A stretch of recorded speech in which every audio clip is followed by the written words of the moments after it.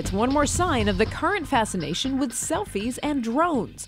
The wrist-worn Nixie snagged the $500,000 top prize at Intel's Make It Wearables challenge. Whenever you want to take an amazing shot, Nixie unfolds, the entire thing unfolds, and it flies to turn around, take a photo or video of you, and then comes back to you.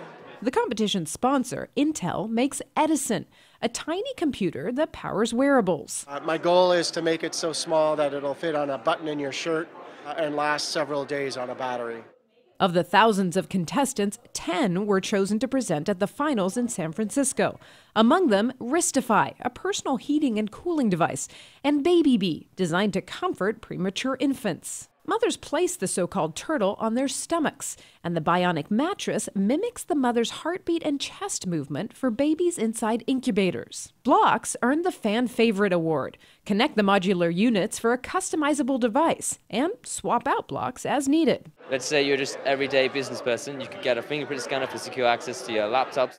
Open Bionics placed second. It uses 3D scanners and printers to quickly create prosthetics at a fraction of current costs. Currently, these devices are all prototypes, though judges say they expect winning products to start selling within the next year. So yes, you could soon take selfies to whole new heights. In San Francisco, I'm Sumi Das, CNET.com for CBS News.